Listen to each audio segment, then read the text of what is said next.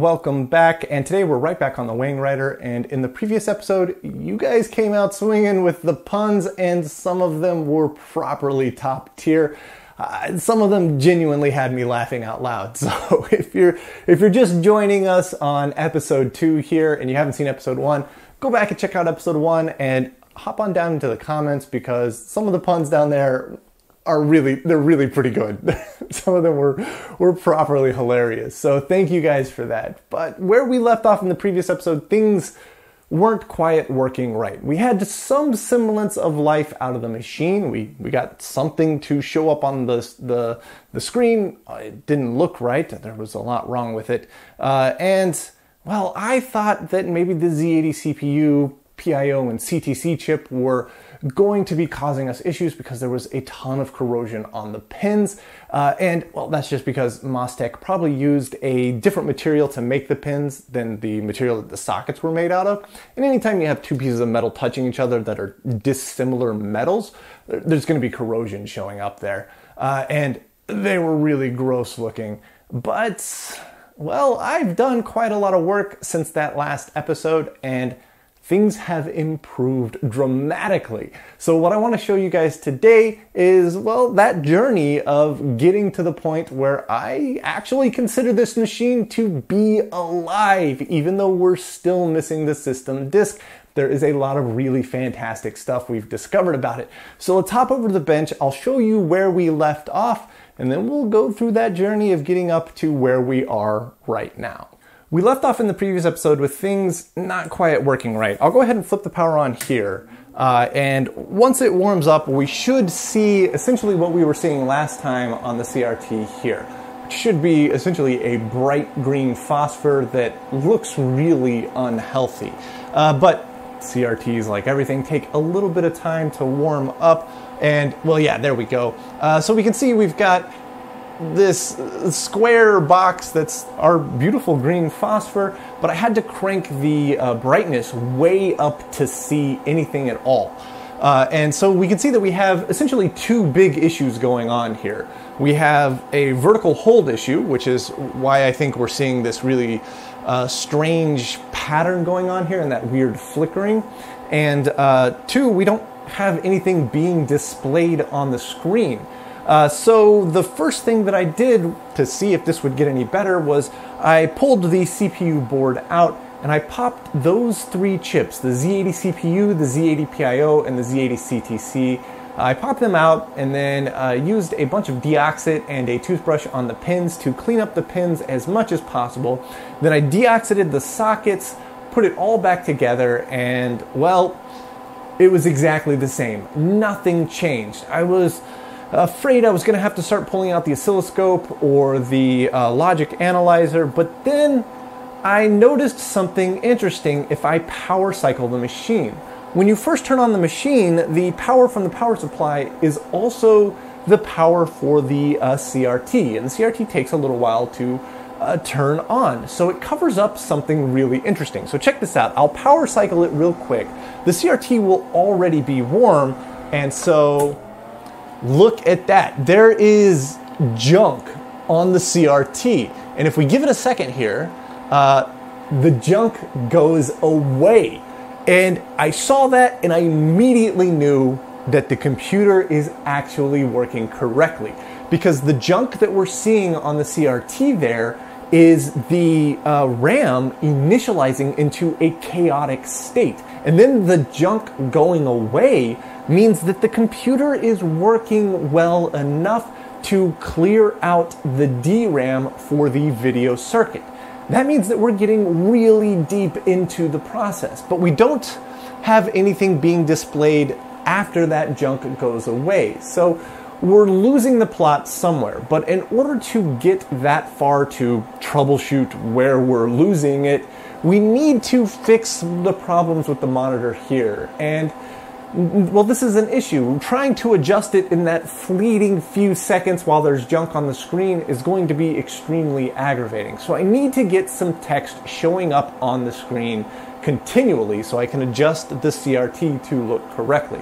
But that also means that the computer needs to be working well enough for something to actually be displayed. And I don't have the system disk, so I can't test that.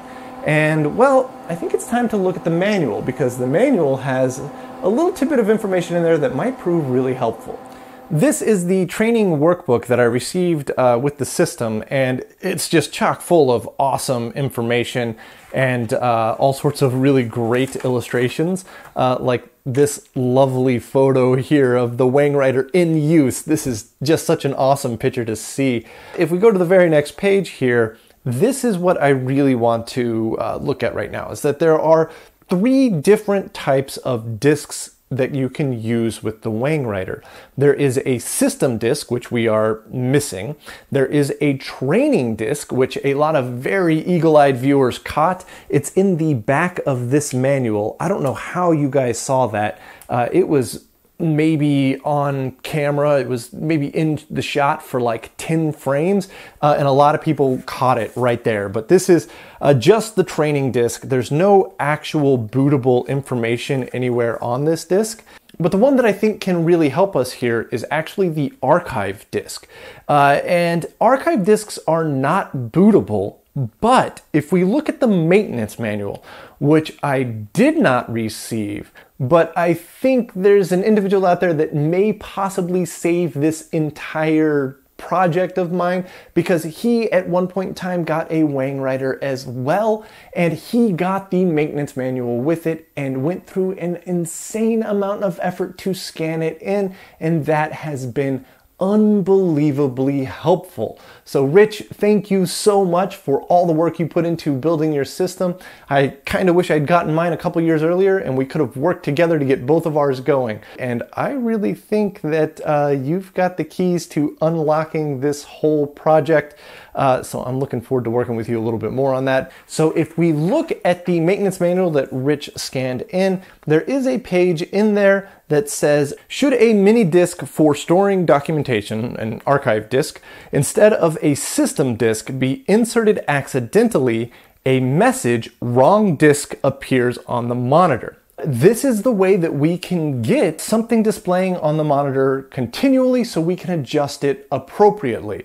I just need an archive disk. And actually I received a bunch of archive disks with the system, but I didn't show them in the previous episode because they contain a lot of personal information.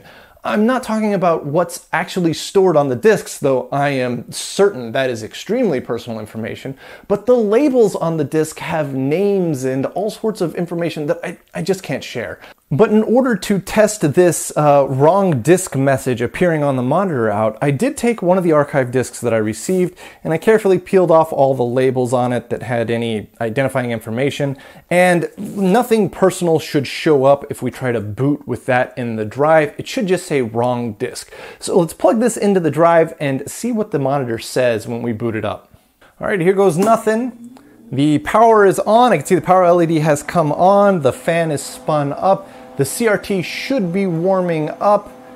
Oh, I heard the disk drive read. That's a good sign.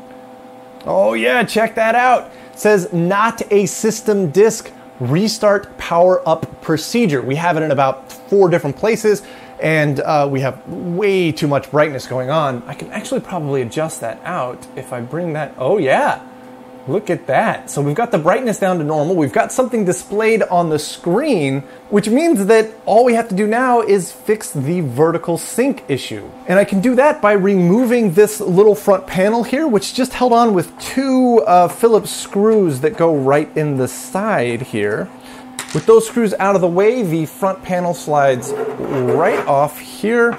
And now we have a bunch of potentiometers in here that we can use to adjust different things. This one on the far right here looks like it's the vertical hold. So if I grab it and rotate it, yeah, check that out. And if I over rotate it, I get a vertical hold in the opposite direction.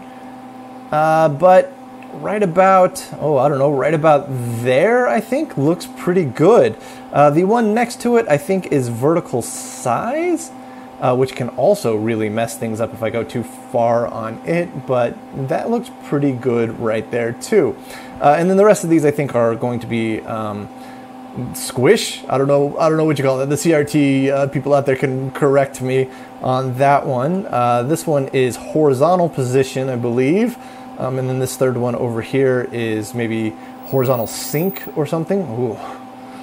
But right about there, that looks really pretty good. There's a little bit of fuzziness here in the bottom left, but I don't think that is a horizontal or vertical hold or sync or anything problem. That might just be an artifact of the CRT. But there we go, not a system disk, restart power up procedure. The system is working correctly now. That is awesome.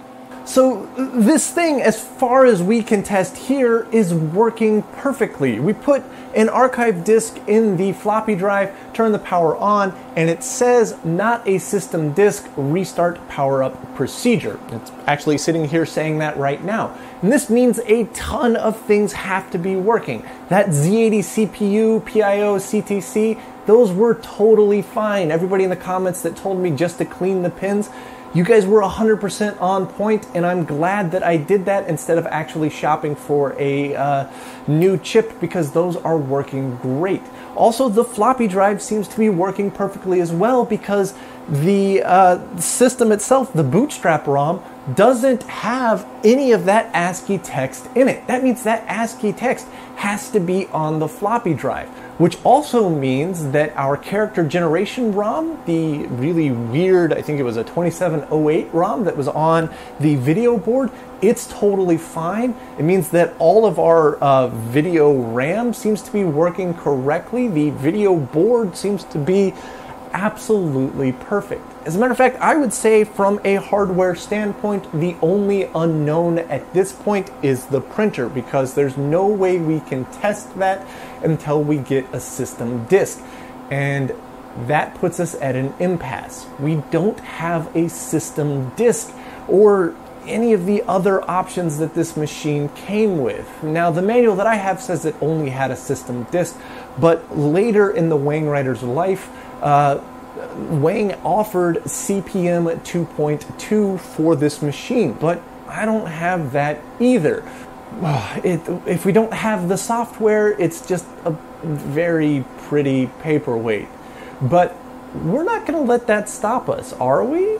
I mean, Rich and I have been working together, and we've got a lot of feelers out looking for the system disk, and I'm pretty hopeful on some of those, but you know, we should probably assume that we're never going to find one. And that means that we're going to need to start writing some custom software for this, which is not outside the realm of possibility. I mean, we managed to write custom software for the Centurion, so there's nothing stopping us from writing custom software for this, except for the fact that it's a little bit of a weird layout. And actually, before we can even get that far, we're not even entirely sure how it's talking to the monitor.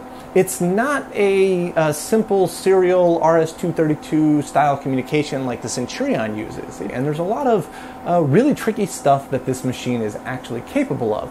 So it would be great if we could get an idea of how to write text to the monitor. And, well, we have something that is currently writing text to the monitor. So what I really want to see is I want to see that block of code on the archive disk that is writing not a system disk to the CRT up there. So in order to do that, I recently purchased this guy right here, which is a grease weasel. Some very smart people, much smarter than me, have built that plugs into a floppy drive, then plugs into your computer, and you can image floppy disks onto your computer as raw hex. And actually, when I bought this, in the box came this custom hand-drawn picture. So thank you so much. It's super cute and really awesome. But I think we can use this to pull the data off of the archive disk. Now, as I said, there's going to be a ton of personal data on there, so I'm not going to show any of that. I'm just looking for the code that prints that to the CRT. So let's plug this into the floppy drive and maybe we can get some data off of it. And I'm actually going to use the Wangwriter floppy drive itself. I just need to take the ribbon cable from that floppy drive that goes to the CPU board and plug it into my grease weasel here. And that ribbon cable is this one right back here. This plug is a little bit in the way here, so we're going to get it out of the way. Then we'll pull that plug out, plug it directly into our grease weasel. There we go. And I'm actually going to plug this plug right back in because I'm going to use the Wangwriter to power the floppy drive so that way I don't have to power it externally. So essentially I'm just going to flip the power to the Wangwriter on, plug this into my laptop, and hopefully we can get an image off of the disk that's in there. I've got everything plugged in, and in between the takes here, I did some playing around with the grease weasel to kind of familiarize myself with it. I'm using a GUI for it called Flux My Fluffy Floppy. I didn't name it. The grease weasel itself is just a command line interface, and I am not great at that stuff. So a GUI helps me tremendously, and this one seems to work pretty well, but obviously the grease weasel or this GUI, they weren't built around the idea of somebody using this on a Wangwriter. This is very, very strange, but fortunately, we're pretty sure it uses MFM encoding, and the manual gave us some pretty good information about how it's all set up here. It turns out that the floppies are 320K formatted, and there are 70 tracks, 35 tracks per side. So we know it's double-sided. Now, the templates up here at the top of my GUI here, none of them really seem to match. So instead of selecting one of those, we're just going to maybe pick individual selections down here. And we're going to start with format spec. And it's got a bunch of different formats on here. I tried a bunch of different ones. This Sega SF7000 down here seems to work the best. Now the cylinders is difficult because, as I understand it, the cylinder is the track on both the top and the bottom. And so it says that there are 70 tracks, 35 per side. So that would mean that there's 35 cylinders. But I don't have a 0 to 35 option on here. The closest I've got is 0 to 39, so whatever, we'll just go ahead and select that. The rest of the stuff I'm not really going to mess with except for retries. If you get it wrong and it has a bunch of retries, it doesn't go very smoothly. So I'm just going to set the retries to 1.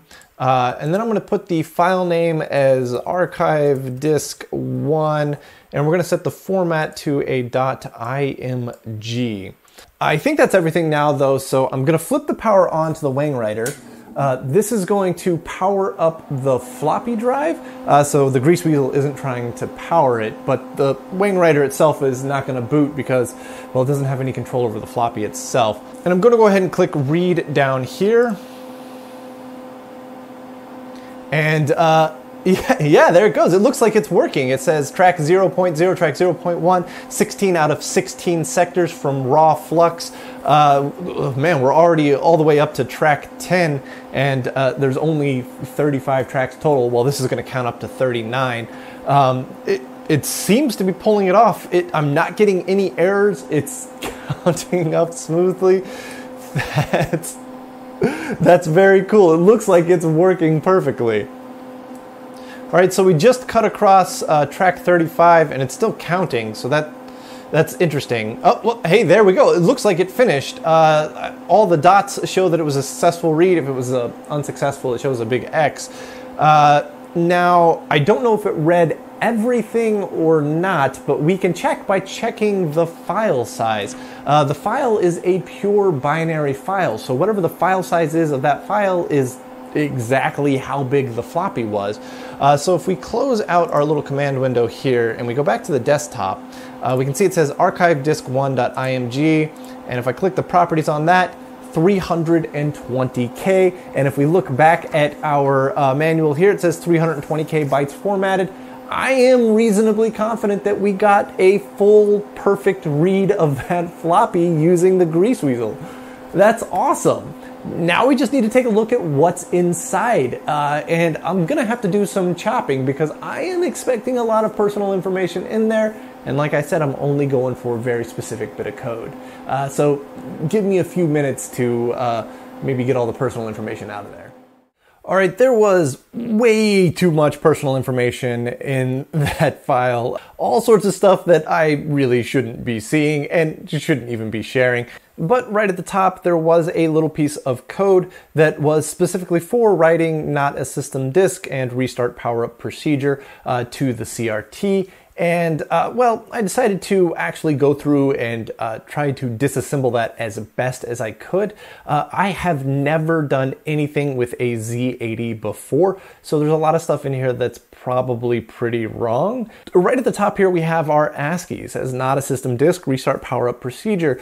However, once we get below that, we get into the bulk of the code that is going to print that on screen. And the big one is this one right here, which is CD5602. This is a call or a jump subroutine instruction that goes to the address hex 0256. And that's going to be the subroutine that sets everything up in the video. There's a lot of really interesting things in here, but it's actually incredibly simple code. It just loads a value into the A register, and then it outputs that value to a specific port. And without the manual, it would be almost impossible to figure out what those ports are, but Rich coming in clutch again by scanning that manual. There is an appendix in here that has an IO address table, and it's got all of the ports listed.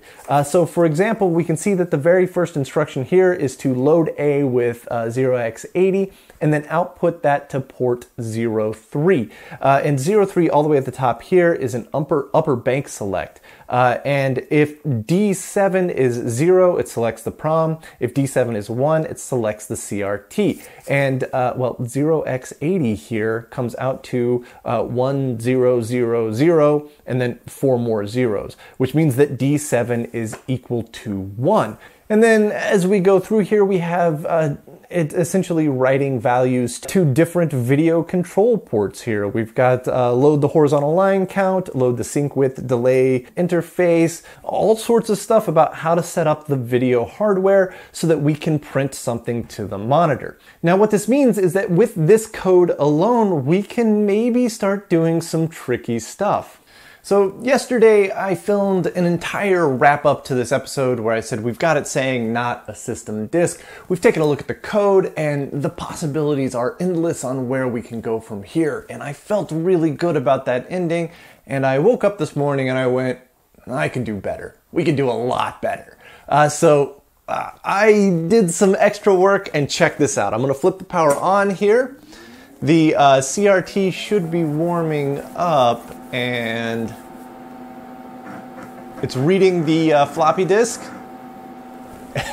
Yeah, there it goes. It says hello world. Instead of not a system disk restart power procedure, I got it to say something completely different. And if you're wondering what on earth hello world is, the very first bit of code that we wrote for the Centurion was supposed to be hello world, but when I was punching in the hex into the memory monitor, I made a mistake and I skipped W space O, so it just ended up being hello world.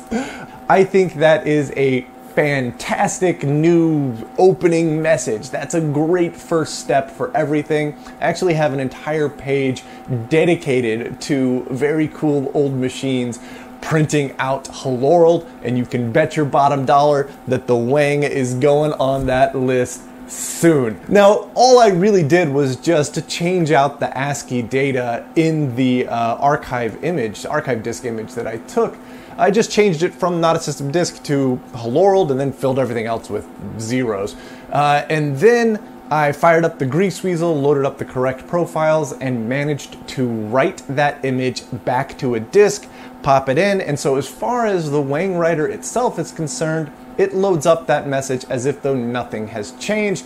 It just sends some slightly different ASCII to the terminal, but well, that means that we've got it doing what we want it to do, not what it wants to do, and that is an awesome milestone, because now the possibilities truly are endless. I am still holding out hope that we'll come across a system disk or a CPM disk for this machine at some point in time in the future, especially because getting this printer going is going to be very difficult without those. But, well, we have kicked open the door to potentially getting this machine to do some very cool stuff, even if we never come across those. So, oh man, this is this is awesome. I was like running in circles this morning when I saw it print hello on the screen. So anyways, I want to thank you guys so much for watching, and I hope to see you in the next episode.